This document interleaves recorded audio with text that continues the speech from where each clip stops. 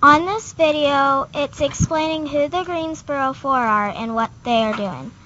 The Greensboro4 are college students who sat at a white-only lunch counter and asked for food, but they weren't served because they're African Americans.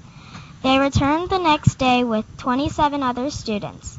The police came but couldn't arrest them because it was a nonviolent protest. It ended up on TV and 78 cities heard about it.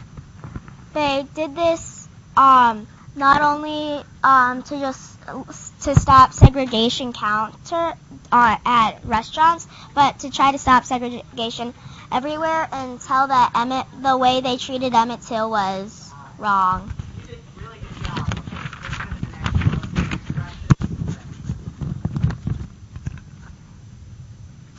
What? It's Okay. face cam. Alright, keep going. Spurred on by brutal killing of the 14-year-old Emmett Till, 4 university students planned a modest protest, period. The Greensboro4, as they became known,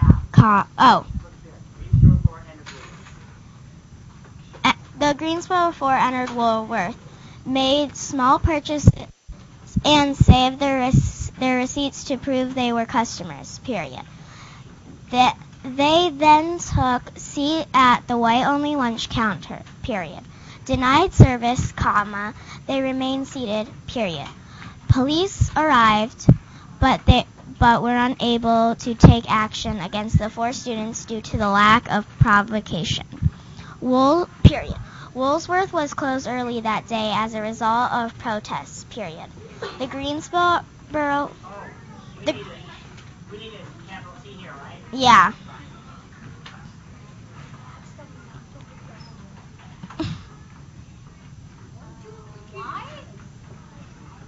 That's a Y, not a T. I know that. He does that on purpose. Of course you did. He did that on purpose to make sure we were paying attention.